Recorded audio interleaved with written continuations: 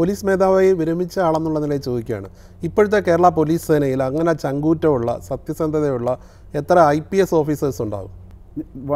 ഞാൻ പറയാം, ഞാൻ അതിൽ തന്നെ എഴുതിയിട്ടുണ്ട്. ഇപ്പോൾ 2000 ബാച്ച് മുതൽ താഴോട്ടുള്ള ഓഫീസേഴ്സ്, ഇപ്പോൾ പുതിയ ഓഫീസേഴ്സ് ബഹുഭൂരിപക്ഷവും വളരെ നല്ല ഓഫീസേഴ്സാണ്. പക്ഷേ എന്ത് സംഭവിക്കുന്നതെന്ന് വെച്ചാൽ അവരെല്ലാം അവരുടെ പല സീനിയർ ഓഫീസേഴ്സും വളരെ മോശം രീതിയിൽ അവർ കാണുമ്പോൾ അപ്പോൾ അതിൽ നിന്ന് അതിനെല്ലാം ഒഴുക്കിനെതിരെ നീന്തി വരാനുള്ളവർ കുറഞ്ഞു പോകും. അതാണ് സംഭവിക്കുന്നത്. അവർക്ക് മാതൃകകൾ വളരെ കുറഞ്ഞു പോകും. കാരണം പലപ്പോഴും ഞാൻ ഇപ്പോഴും കാണുന്നതെന്ന് വെച്ചിട്ടുണ്ടെങ്കിൽ നിയമം ഒന്നും നോക്കാതെ, നിയമം എന്താണ്, ഇപ്പം എനിക്കെതിരെ 300ഓളം കേസ് എടുത്തു എന്ന് പറയുന്നത് ഹർത്താലിൻ്റെ കാര്യത്തിൽ, എന്താണ് അതിൽ സത്യമെന്ന് ആരെങ്കിലും നോക്കണ്ടേ? എങ്ങനെയാണ് വെറുതെ ഒരാൾ ഇയാളുടെ പേരിൽ കേസെടുക്കണമെന്ന് എടുക്കുകയാണോ ചെയ്യുന്നത്? ഞാനൊരു എക്സാമ്പിൾ പറയാം. അതുപോലെ എൻ്റെ പേരിലെടുത്ത കള്ളക്കേസുകൾക്കെതിരെ എന്താണ് നടപടി എടുക്കാതിരുന്നത്? ഞാൻ ലെറ്റർ കൊടുത്തു, എനിക്കെതിരെ ഓഫീസർ പറഞ്ഞത് നിയമവിരുദ്ധമാണ്, കോഗ്നിസബിൾ ഒഫൻസാണ്, ഒരു നടപടി എടുത്തിട്ടില്ല. അപ്പോൾ ഞാൻ പറയുന്നത് അങ്ങനെയുള്ള കാര്യങ്ങൾ കണ്ടുപഠിച്ച് വരുന്ന ഈ എല്ലാ ഓഫീസേഴ്സിനും വീക്ക്നെസ്സൊക്കെ ഉണ്ടാകില്ല. അതിനെതിരായിട്ട് നീന്താൻ തയ്യാറുള്ള കുറേ നല്ല ഓഫീസേഴ്സിന് എൻ്റെ ശ്രദ്ധയിൽ ഞാൻ പെട്ടിട്ടുണ്ട് ഇതുവരെ. അതിനെതിരെ നീന്തിയെന്നാണ് ജേക്കബ് തോമസ് അവകാശപ്പെട്ടത്, സ്രാവുകൾക്കെതിരെ നീന്തിയും. അദ്ദേഹം മിസ്റ്റർ പിണറായി വിജയൻ മുഖ്യമന്ത്രിയാവുന്ന സ്വപ്നം കണ്ട ഓഫീസറുമാണ്. പക്ഷേ സ്വപ്നം കണ്ടതുപോലുള്ള ഒരാളായിരുന്നില്ല പിണറായി വിജയൻ എന്നും താങ്കൾ എഴുതിയിട്ടുണ്ട്. അല്ല, അത് പിന്നീട് അദ്ദേഹത്തിന് മനസ്സിലായല്ലോ. അപ്പോൾ 4ാമത്തെ സസ്പെൻഷൻ കൊണ്ട്. ഇപ്പോൾ പിണറായി വിജയനോടൊപ്പം ആയിരുന്നല്ലോ താങ്കളുടെ പോലീസ് സർവീസിലെ അവസാന കാലയളവ്. 55 ദിവസം. എങ്ങനെയാണ് ആ മുഖ്യമന്ത്രി, ആ രാഷ്ട്രീയ നേതാവ്? താങ്കൾ പല മുഖ്യമന്ത്രിമാരെയും കണ്ടിട്ടുണ്ട്, കെ കരുണാകരൻ, ഞാനതിൽ എഴുതിയിട്ടുണ്ടല്ലോ. ഉണ്ട്. അത് പ്രേക്ഷകർക്ക് വേണ്ടി ഒന്ന് പറയാം. അല്ല, പ്രേക്ഷകർക്ക് വേണ്ടി ഇപ്പോൾ എൻ്റെ മുഖ്യമന്ത്രിമാരുമായിട്ടുള്ള പരിചയം എന്ന് പറയുന്നത് ശ്രീ കെ കരുണാകരൻ. ഞാൻ വരുന്ന സമയത്ത് അദ്ദേഹമാണ്. എനിക്ക് അദ്ദേഹത്തിനെ 64 മുതൽ നന്നായിട്ട് അറിയുന്ന ആളാണ്. പക്ഷെ അദ്ദേഹത്തിന് എപ്പോഴും ഉണ്ടായിരുന്ന ഒരു പേഴ്സണൽ ലോയൽറ്റി ഇഷ്ടപ്പെടുന്ന ആളാണ്. എന്നെ സംബന്ധിച്ചിടത്തോളം ഒരാളോടും ഞാൻ അങ്ങനെ മാള ഞാൻ അവിടെ നിന്ന് പനമ്പള്ളിക്ക് വന്ന് തന്നെ അദ്ദേഹത്തിനെയൊക്കെ കാണാനായിട്ട് വരുന്നത് എനിക്ക് 64 മുതലേ ഞങ്ങൾ കാത്തിരുന്ന് കണ്ട ആൾക്കാരാണ്. അപ്പോൾ അതുകൊണ്ട് അറിയാത്ത ആളല്ല. പക്ഷെ നമ്മളൊരു പേഴ്സണൽ ലോയൽറ്റി കൊടുക്കാറില്ല, പ്രൊഫഷണൽ ലോയൽറ്റി ഉള്ളൂ. പിന്നീട് ഇപ്പോൾ E.K. നായനാർ, എനിക്ക് ഒരുപക്ഷെ ഏറ്റവും ഇഷ്ടപ്പെട്ട ഒരു മുഖ്യമന്ത്രി E.K. നായനാർ എന്ന് പറയാം. E.K. നായനാരെ താങ്കളെ വളരെ വാത്സല്യത്തോടെ കണ്ടിരുന്നു എപ്പോഴും. അത് മാത്രമല്ല, എനിക്ക് കാര്യം പറയാനും അതിന് അദ്ദേഹത്തിന് വിദ്വേഷമില്ല. പല കേസുകളും സീനിയോറിറ്റി മറികടന്നു പോലും താങ്കൾ അന്വേഷിക്കണമെന്ന് അദ്ദേഹം ആവശ്യപ്പെട്ടിരുന്നു. അതെ, അത് എന്നെ വളരെ ബുദ്ധിമുട്ടിലാക്കിയിട്ടുണ്ട്. ISR കേസടക്കം ഇപ്പോൾ പിന്നീട് ഈ ഗവൺമെൻറ് പറയുന്നത് ഞാനാണ് ISR കേസ് അന്വേഷിച്ചെന്ന് വരെ പറഞ്ഞു. പക്ഷേ നായനാർ അത്രയും വാത്സല്യം കാണിച്ചിട്ടും താങ്കളൊരു CPM വിരുദ്ധനായിട്ട് ഇപ്പോൾ മാറിയല്ലോ. പണ്ട് താങ്കൾ CPM കാരനാണെന്നായിരുന്നു. ഞാൻ ഒന്നും വിരുദ്ധനായിട്ടോ അല്ലെങ്കിൽ ഇതായിട്ടോ ഉണ്ടായില്ല. നമ്മൾ പ്രൊഫഷണൽ ലോയൽറ്റി കാണിച്ചു. അതായത് നിയമപരമായിട്ടൊരു ഗവൺമെൻറ്റിനെ സപ്പോർട്ട് ചെയ്യേണ്ട കാര്യങ്ങളിൽ നിയമപരമായിട്ട് സപ്പോർട്ട് ചെയ്യുക, ഒരിക്കലും നിയമവിരുദ്ധമായിട്ട് സപ്പോർട്ട് ചെയ്യാതിരിക്കുക. അപ്പം നമ്മുടെ ലോയൽറ്റി നിയമത്തിനോടാണ്. അപ്പോൾ നമ്മൾ പറഞ്ഞു വന്നതിലേക്ക് വരാം. നായനാറിനെ കുറിച്ച് പറഞ്ഞു. അല്ല, അപ്പോൾ അദ്ദേഹമാണ്. ഇപ്പോൾ A.K. ആന്റണി സാറും എനിക്ക് വളരെ ഇഷ്ടപ്പെട്ട ഒരാളായിരുന്നു. പക്ഷേ എന്താ പറയുന്നത്, അദ്ദേഹം കുറേയും കൂടി എന്താ പറയുന്നത് സ്ലോ ആണ് എന്ന് എനിക്ക് തോന്നിയിട്ടുണ്ട്. A.K. ആന്റണി സാറിനെ കുറിച്ച് പറയുമ്പോൾ ഞാൻ ചോദിക്കുകയാണ്, ഒരു വലിയ നേതാവ് ഒരു പെണ്ണ് കേസിൽ പെടാതിരിക്കാൻ താങ്കൾ അവസാനം അഭയം തേടിയത് A.K. ആന്റണിയുടെ ആണെന്നും അദ്ദേഹം ഒരു പക്ഷേ ഇടപെട്ടിട്ടുണ്ടായിരിക്കും, ആ വിഷയം ഉണ്ടായില്ലെന്നും പറയുന്നു. കാരണം അത് A.K. ആന്റണിയെ പോലൊരു നേതാവിൽ നിന്ന് മലയാളികൾ പ്രതീക്ഷിക്കുന്നതല്ല. അതല്ല, ഒരു പ്രത്യേക സാഹചര്യം ഒരാൾ ഇങ്ങനെ പോകുന്നു. ശരിക്കും ഇപ്പോഴത്തെ നിയമം അനുസരിച്ച് ഒരു ഒഫൻസ് പോലും അല്ല അത്. അതൊരു സുപ്രീം കോടതി നിയമം. ഞാൻ മറ്റൊരു പൊസിഷനിലാണ്, ഇൻ്റലിജൻസിൽ, അല്ലെങ്കിൽ ഞാനത് പറയില്ല ആരോടും. പക്ഷേ ഇൻ്റലിജൻസിൽ അറിയുകയാണെങ്കിൽ നമ്മൾ ഇൻ്റലിജൻസിൻ്റെ ഒരു ഇതാണ് നമ്മൾ എല്ലാം അറിയുക എന്നുള്ളത്. അപ്പോൾ അങ്ങനെ ഒരാളെ എനിക്ക് അദ്ദേഹത്തിനോട് നേരിട്ട് പറയാൻ ഒരുപക്ഷെ എനിക്കും പറ്റും. അതൊരു പ്രമുഖ രാഷ്ട്രീയ നേതാവായിരുന്നു. അല്ല, അപ്പോൾ അദ്ദേഹത്തിനോട് നേരിട്ട് പറയാൻ എനിക്കും പറ്റും. അല്ല, അദ്ദേഹം ഭരണാധികാരിയായിരുന്ന നേതാവ്. അതെ, മന്ത്രിയും സ്പീക്കറും ഒക്കെ ആയിരുന്നു. അല്ല, അതും ഞാൻ പറയുന്നില്ല. അത് നിങ്ങളൊന്ന് എല്ലാ കാര്യം ഞാൻ പുസ്തകത്തിൽ പറഞ്ഞ പിന്നെ പുസ്തകം വായിക്കുന്നതിൽ ഒരു കൗതുകം ഉണ്ടാവും. അല്ലല്ല, ആ കൗതുകം തീർന്നു പോകും.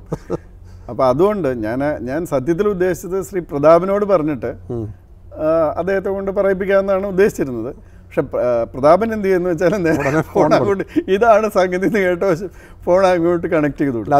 അത് കേട്ടപ്പോൾ A.K. ആന്റണി അതിലൊരു ഞെട്ടൽ ഉണ്ടായോ? അതോ അത് നമുക്കിപ്പോൾ പറയാൻ പറ്റില്ല.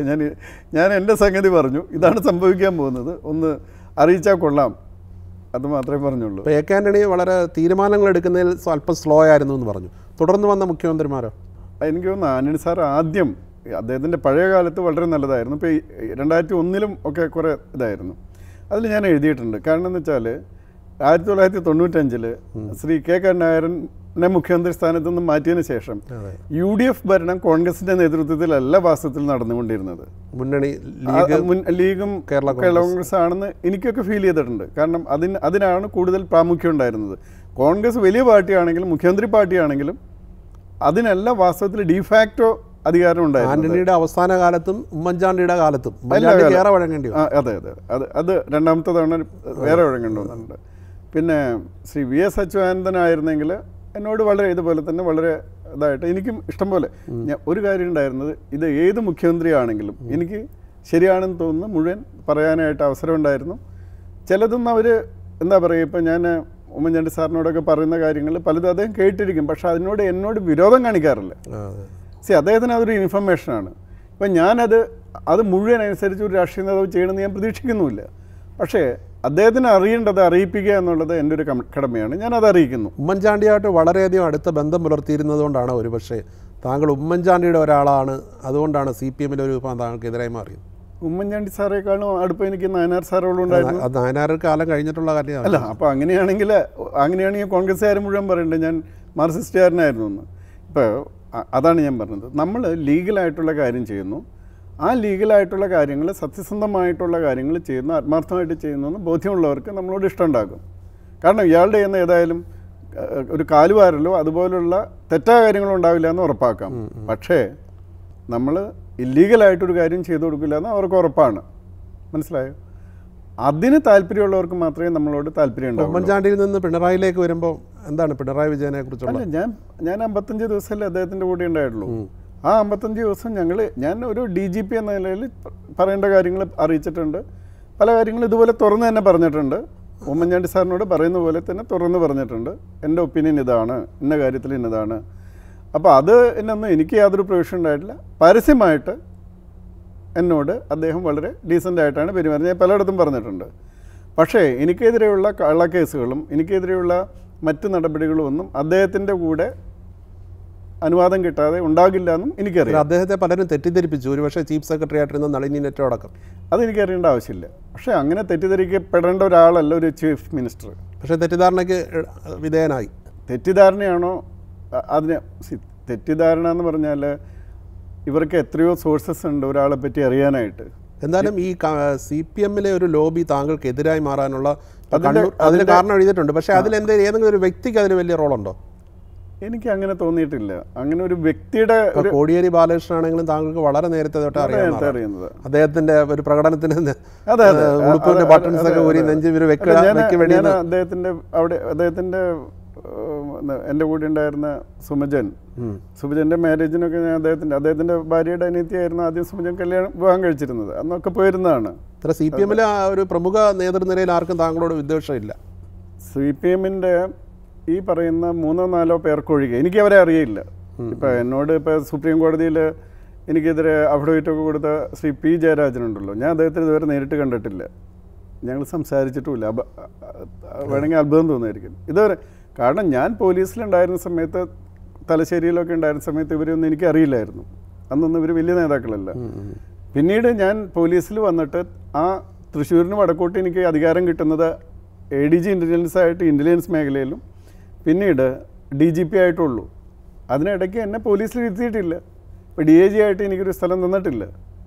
ഇപ്പോൾ ഞാൻ അതാണ് പറഞ്ഞത്, ആകെ 8 വർഷത്തിൽ താഴെയാണ് ഞാൻ ലോക്കൽ പോലീസിലുണ്ടായത്. ഇത്രയധികം ആത്മാർത്ഥതയും സത്യസന്ധതയും കാണിച്ചെങ്കിലും ഒരു രാഷ്ട്രീയ പാർട്ടിയും താങ്കളെ സ്ഥിരമായി പിന്തുണച്ചില്ല.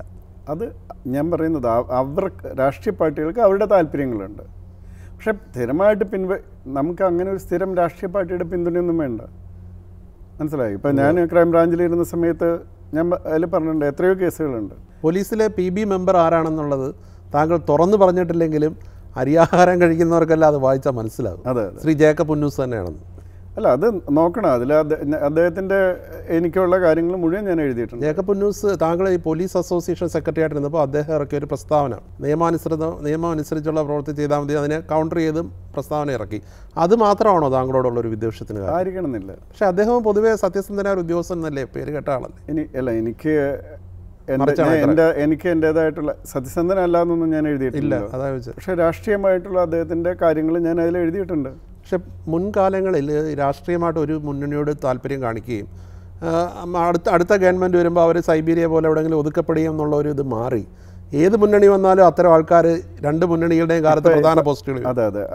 അതെന്ന് വെച്ചാൽ അതിൻ്റെ മൂല്യച്യുതി ആർക്കാണ് സംഭവിച്ചിരിക്കുന്നത്? അതിലെവിടെയാണ്? അതായത് രാഷ്ട്രീയക്കാർ മനസ്സിലാക്കിയത്, ഇപ്പം ഞാനതിൽ പറഞ്ഞിട്ടുണ്ടല്ലോ, ഒരു ശ്രീ കെ കരുണാകരൻ്റെ കാലത്ത് അദ്ദേഹത്തിൻ്റെ ഏറ്റവും അടുത്തായിട്ടുള്ള ഒരു ഓഫീസർ, അദ്ദേഹം മുഖ്യമന്ത്രി അല്ലാതായിട്ട് 96-ൽ നയനാർ സാറിൻ്റെ അടുത്ത് പോയിട്ട് അദ്ദേഹത്തെ വേണമെങ്കിൽ അറസ്റ്റ് ചെയ്ത് തരാം എന്ന് പറഞ്ഞിട്ട് അദ്ദേഹം കൊടുത്ത മറുപടി പറയുന്നുണ്ട്. അപ്പോൾ ഇപ്പോഴുള്ള രാഷ്ട്രീയക്കാർ പലരും നോക്കുന്നത് ഇങ്ങനെയുള്ള ആൾക്കാരാണെങ്കിൽ, അതായത് ഇപ്പോൾ ഒരാൾ അഴിമതിക്കാരനാണ്, ഒരാൾക്ക് ഇമ്മോറൽ ആക്ടിവിറ്റി ഉണ്ട്, ഇതിനൊക്കെ എവിഡൻസ് ഉള്ള പിടിക്കാൻ എളുപ്പമുള്ള ആൾക്കാരാണെങ്കിൽ അവർ ഒരു കാരണവശാലും ഇവർ പറയുന്നതിനെതിരായിട്ട് നിൽക്കില്ല. അതേസമയം ഇതൊന്നും ഇല്ലാത്ത ആൾക്കാരാണെങ്കിൽ അവർക്ക് ഭയക്കാനൊന്നുമില്ല. മറ്റേത് എപ്പോഴും സ്വന്തം ഭയമാണ്, എൻ്റെ കാര്യം എപ്പോഴാണ് പുറത്തിടുക, എൻ്റെ കാര്യം എപ്പോഴാണ് പുറത്തിടുക എന്ന്. ആ ഭയം ഓഫീസർമാർക്ക് അങ്ങനെയുള്ള ഓഫീസർമാർക്ക് രാഷ്ട്രീയക്കാർക്ക് എന്ത് വേണമെങ്കിലും യൂസ് ചെയ്യാം. ഇപ്പോൾ സാക്ഷരതയിലും മറ്റു ഊറ്റം കൊള്ളുന്ന കേരളത്തിൽ ഇപ്പോൾ താങ്കളുടെ ഈ പുസ്തകത്തിൽ തന്നെ പറയുന്നുണ്ട്, ഒരു രാഷ്ട്രീയ നേതാവ്, ഒരു മന്ത്രി പദവി വഹിച്ചിരുന്ന ഒരാളൊരു വിവാദത്തെ തുടർന്ന് രാജിവെച്ച് പോയ കാര്യവും 20ഓളം പേരുടെ തെളിവ് ഞങ്ങളുടെ കയ്യിൽ ഉണ്ടായിരുന്നു പറയുന്നു. അല്ല, അദ്ദേഹത്തിന് ബന്ധമുള്ള 20ഓളം പേരെ നമ്മൾ ഐഡന്റിഫൈ ചെയ്തിരുന്നു, സ്ത്രീകളെ. അതെ, എല്ലാവരും പലരുടെയും ഭാര്യമാരായിരുന്നു. അത് ശരി. ഇതിൻ്റെ അകത്ത് താങ്കളുടെ ഒരു പുസ്തകത്തിൻ്റെ ഒരു ഭാഗത്ത് പറയുന്ന ലഡു പൊട്ടിച്ചു ഈ ഒരു അവസരത്തിൽ, അങ്ങനെയുള്ള ഒരു ഉയർന്ന പോലീസ് ഉദ്യോഗസ്ഥയെക്കുറിച്ചും പറയുന്നുണ്ട്. ആ കാര്യം ഹൈക്കോടതിയിലെ വിധി വന്നപ്പോൾ എന്നെ തിരിച്ചെടുത്തില്ലല്ലോ. അപ്പോൾ അത് ഹൈക്കോടതിയിൽ ആക്ച്വലി അത് കേസ് നടത്തിയതിലുള്ള കുറച്ച് വ്യത്യാസങ്ങളുണ്ട്. ഞാൻ ആദ്യം മുതലേ പറഞ്ഞായിരുന്നു, ഇവരെ ഹോം സെക്രട്ടറിനെ വ്യക്തിപരമായിട്ട് റെസ്പോണ്ടൻ്റ് ആക്കുകയും ഫയലുകൾ വിളിപ്പിക്കുകയും ചെയ്തിരുന്നെങ്കിൽ ഒരുപക്ഷെ അത് മാറി വന്നേനെ. അപ്പോഴാണ് വരുന്നത്. അപ്പോൾ ഹൈക്കോടതിയിലും പറഞ്ഞത്, ഇവർ ഗവൺമെൻറ് ചെയ്തത് എന്നെ മാറ്റി മാത്രമല്ല, എന്നെ ഡൗൺ ഗ്രേഡും ചെയ്തിരുന്നു. അപ്പോൾ കാറ്റിലും ഹൈക്കോടതിയിലും പറഞ്ഞു ആ ഡൗൺ ഗ്രേഡ് ചെയ്ത് ചെയ്യാൻ പറ്റില്ല, അദ്ദേഹത്തിൻ്റെ ആദ്യത്തെ പൊസിഷൻ കൊടുത്തേ പറ്റുള്ളൂ എന്ന് പറഞ്ഞിരുന്നു. പിന്നെ അതിൽ പറഞ്ഞിരുന്നു ഈ മാലഫൈഡി അലർജി ചെയ്യാണ്, പക്ഷെ മാലഫൈഡി ആരുടെ പേരിലാണ് പറയുന്നത്, അതിനാളില്ലാതെ പോയി. അപ്പോൾ അതുകൊണ്ട് അങ്ങനെയുള്ള കുറച്ച് പ്രശ്നങ്ങൾ അതിലുണ്ടായിരുന്നു. അതുകൊണ്ട് മാത്രമാണ്. അപ്പോൾ ഞാൻ ഹൈക്കോടതിയിൽ ഫെയിൽ ചെയ്തു എന്ന് കണ്ടപ്പോൾ ലഡ്ഡു പൊട്ടിച്ച് ആഘോഷിച്ചു എന്ന് ചിലർ എൻ്റെ അടുത്ത് വന്ന് പറഞ്ഞു. ഈ സഹപ്രവർത്തകർ പൊതുവേ താങ്കളോട് ഒരു വിദ്വേഷമുള്ള ആൾക്കാരാണോ? എനിക്ക് തോന്നുന്നു ബഹുഭൂരിപക്ഷം പേരും അങ്ങനെയല്ല എന്നുള്ളത്. ഇപ്പോൾ ഈ പുസ്തകത്തിലെ ഏറ്റവും പ്രധാനപ്പെട്ട ഉള്ളടക്കം എന്ന് പറയാവുന്ന ISRO ചാരക്കേസാണ്. താങ്കൾ പോലീസ് സർവീസിൽ നിന്ന് വിരമിച്ച ശേഷം സംഘപരിവാർ സംഘടനകളുമായിട്ട്, പ്രത്യേകിച്ച് BJP, സേവാഭാരതി, ഇവരെല്ലാവരുമായിട്ട് നല്ല ബന്ധം പുലർത്തുന്നു. ഈ തെരഞ്ഞെടുപ്പിൽ പോലും വളരെ പരസ്യമായി അവരെ സഹായിക്കാൻ വേണ്ടി പ്രവർത്തനങ്ങളിൽ പങ്കെടുക്കുകയും ചെയ്തു. പക്ഷേ താങ്കൾ ഈ പ്രതിനിധാനം ചെയ്യുന്ന ഇന്നത്തെ ഈ ഒരു കാര്യത്തിൽ ഇന്ത്യൻ പ്രധാനമന്ത്രിയായിട്ടുള്ള നരേന്ദ്രമോദി പല വേദികളിലും നമ്പി നാരായണനെക്കുറിച്ച് വളരെ നല്ല രീതിയിലാണ് സംസാരിക്കുന്നത്. അതേസമയം അദ്ദേഹത്തിന് സംശയത്തിൻ്റെ മുൾമുനയിൽ നല്ല തെളിവുകളാണ് താങ്കൾ ഞാൻ തന്നിരിക്കുന്ന തെളിവുകളാണ്.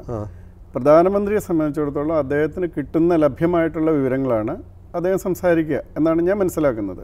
ഇപ്പോൾ എനിക്ക് അദ്ദേഹമായിട്ട് ഈ നമ്പിനാരായണൻ്റെ കേസിനെ പറ്റി സംസാരിക്കുക ഇതൊരു അവസരം ഉണ്ടായിട്ടില്ല, മനസ്സിലായോ? ഒരുപക്ഷെ എനിക്ക് ആ അവസരം കിട്ടുകയാണെങ്കിൽ ഞാൻ തീർച്ചയായിട്ടും എൻ്റെ ഫാക്റ്റ് ഞാൻ പറയും. എൻ്റെ ഫാക്റ്റോടുകൂടി ഞാൻ വെച്ചിരിക്കുന്നത്, അല്ലാതെ ഞാൻ എൻ്റെ വെറുതെ അഭിപ്രായങ്ങളല്ല വെച്ചിരിക്കുന്നത്. ഇതാണ് ഉള്ള രേഖാമൂലമുള്ള കാര്യങ്ങളാണ് ഞാൻ പറയുന്നത്, അല്ലാതെ വേറെ ഒന്നുമല്ല. പ്രധാനമന്ത്രി തെറ്റിദ്ധരിക്കപ്പെട്ടിരിക്കുകയാണോ ഈ വിഷയത്തിൽ? അത് തീർച്ചയായിട്ടും എനിക്ക് തോന്നുന്നത് അദ്ദേഹത്തിൻ്റെ അടുത്ത് എത്തിയിരിക്കുന്ന നമ്പിനാരായണനെ പറ്റിയുള്ള സയൻറ്റിസ്റ്റ് എന്ന നിലയിലുള്ള വിവരം ഏതായാലും എന്നെ സംബന്ധിച്ചിടത്തോളം എനിക്ക് വ്യക്തമായ രേഖകളുടെ അടിസ്ഥാനത്തിൽ അത് ശരിയായ രീതിയിലല്ല അദ്ദേഹത്തിനെ ധരിപ്പിച്ചിരിക്കുന്നത് ആരായാലും.